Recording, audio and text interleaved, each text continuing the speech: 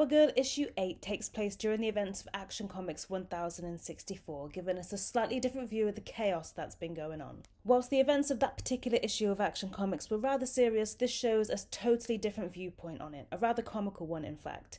Not in the sense of the events, but the tone of the issue itself. I love the friendly banter between Power Girl and Omen. It makes them feel like real people going through very normal feelings of dating. Power Girl's potential love interest has been out of the picture for a while, but this issue brings him back into the limelight, and here is where we learn that he has powers.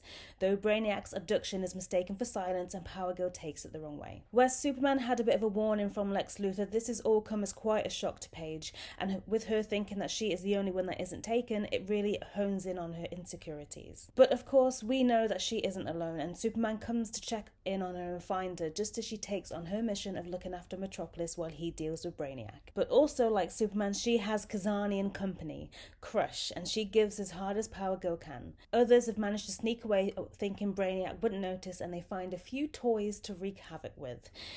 Though their introduction was quite short and sweet, I'm sure there are lots more chaos to come.